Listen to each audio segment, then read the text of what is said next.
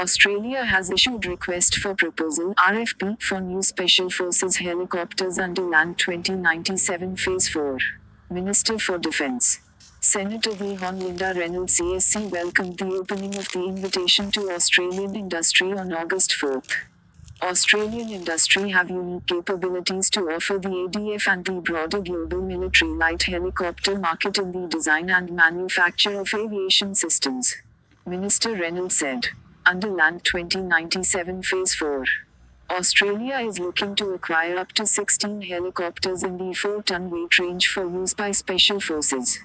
The request for proposals has been released to market and will remain open for 1 month, with proposals to be evaluated by the end of 2020. This follows a request for tender for a new fleet of helicopters and an initial support contract released earlier this year. Airbus Helicopters partnered with over 20 Australian firms to form Team Nightjar for Project LAND 2097 Phase 4 in July. Babcock Australia and Hawker Pacific are bidding for the requirement with Bell 429.